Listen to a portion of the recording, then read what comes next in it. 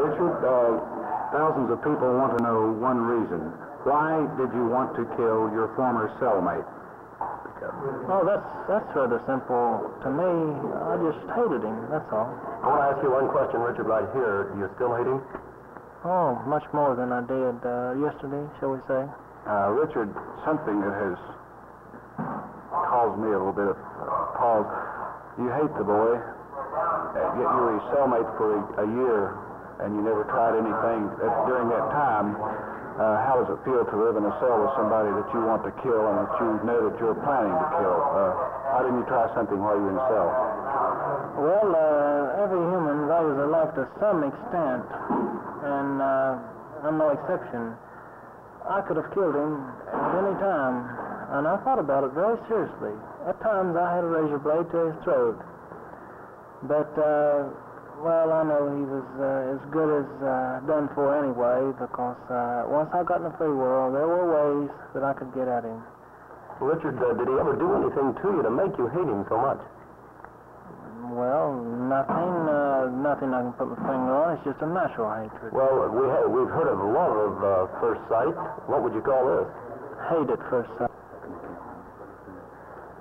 Why did you think the governor would answer that ransom note?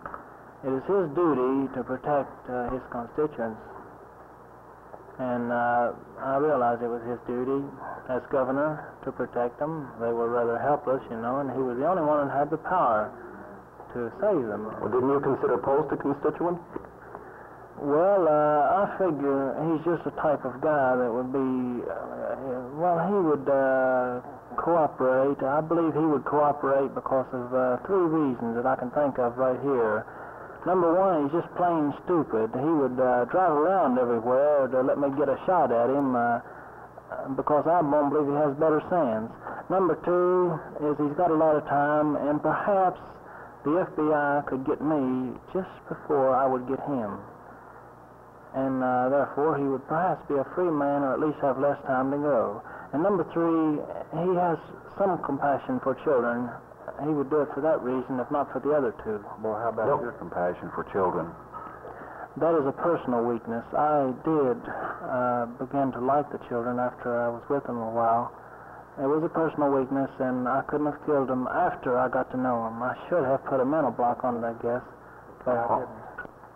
Well, Richard, this question comes to mind. You were talking about the northern, or rather the central part of the state, where this triangle was supposed to be made by Post. Why did you head south?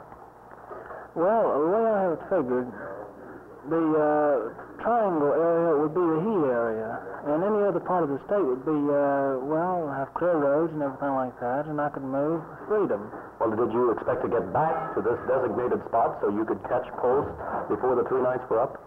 That was the object of trading the hostages. I was going to give additional demands which would put Post in another part of the state and right through a part which I'd already had set up for him. Where was that? Well, at this particular time, I don't know, but I would have spotted it, and he would have driven nightly right by that spot. How did you